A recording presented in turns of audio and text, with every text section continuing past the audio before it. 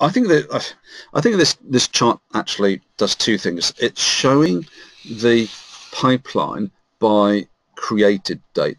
So it's telling me that in July, for example, this is how much total pipeline we created in that month, and this is where it is at the moment. Now, why is that important? Well, I think it's important for two reasons. The first reason is that, if I was looking at this, if this was real information, I'd be a bit concerned actually. We've got a pretty lumpy chart here. Yeah. That would imply we're making an effort to build pipeline in some months and doing absolutely nothing else. A lot of focus on July there. Yeah. So if this was a real company, I might be concerned about that. I'd probably, all other things being equal, you want to see a fairly steady and ongoing contribution to the overall pipeline. Obviously, well, it's not quite as simple as that.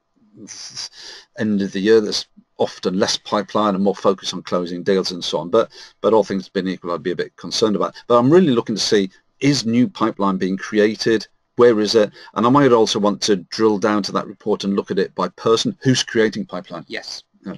I'd be concerned as well here, Gary, if you've got a short sales cycle, a bit like we spoke about earlier, why have you still got something sitting in there from February 2016? Yeah. And if we're talking it's typically 3 months, maybe even 6 months, you don't really want to be seeing opportunities that were opened almost a year ago still in that pipeline.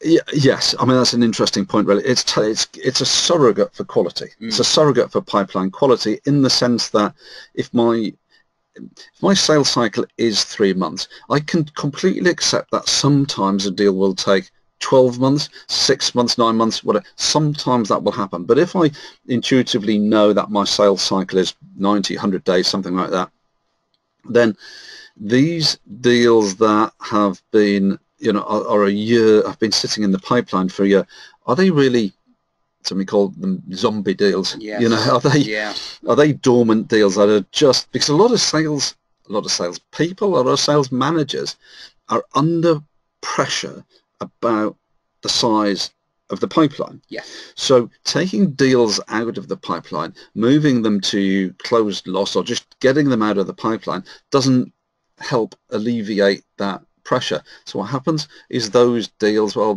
with the best will in the world, those deals aren't going to close.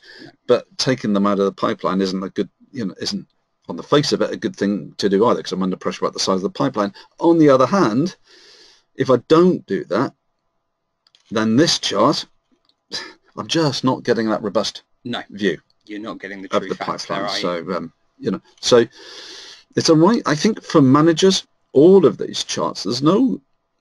I said I had my favorite chart, but there's no one chart I think that kind of should dominate over and above everything else. No. They you use them in conjunction, and they all tell a story, don't they? I think that's why there's 12 of them. I think they're all telling us something about a different part of the pipeline or a different part of the opportunity or a different part of the sales team, and together you can build a picture. I think that's what's important here. And I agree. And it's not that one. Let me say that again. It's not that the charts tell you the answer. No. They don't tell you the answer. They tell you where to go and look for the answer. So is it right or is it wrong that all that pipeline was created in July? We don't know. No. But now that we have that information, we can go and look for the right answers. In lots of sales meetings and pipeline reviews, more time is spent discussing the accuracy of the data and what everybody perceives to be the trends. Here are the facts.